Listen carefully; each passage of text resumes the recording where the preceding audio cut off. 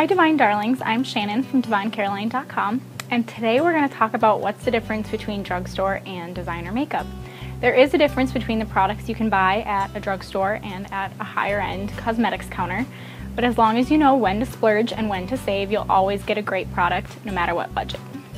Mascaras are one of the items that you really can buy at the drugstore.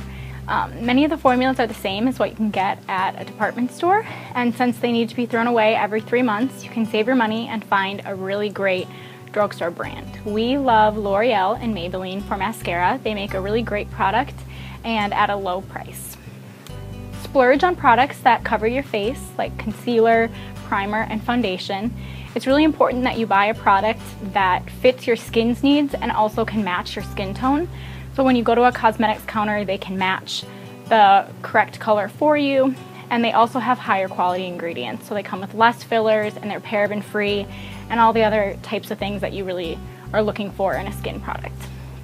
When it comes to lipstick, consider the color you're buying before you consider your budget. So if you're looking for a nude or a red shade, spend more money and get a department store product because you're gonna have it for a long time and you really want that color to look good on you.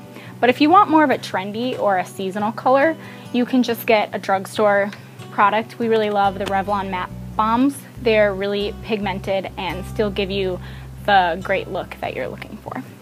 When it comes to makeup brushes, really splurge because your makeup will only look as good as the tools you use. And once you buy them, luckily you'll have them for years to come. Make sure you take care of your brushes and wash them regularly so they stay looking good and they're worth the investment.